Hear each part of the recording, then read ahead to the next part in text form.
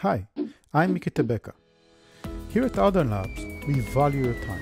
So we created this series of short videos, each of them showing a cool feature of the Go language or one of the libraries. Enjoy! In this short, we're going to look at how to use the net package to check if an IP is in a network. Maybe for checking if an IP is allowed or not allowed. So we pass CIDR for getting the network, and then we pass the IP, and then we print the network contains the IP, which in our case, this is true. So let's run it. And let's have a look at the output, and we get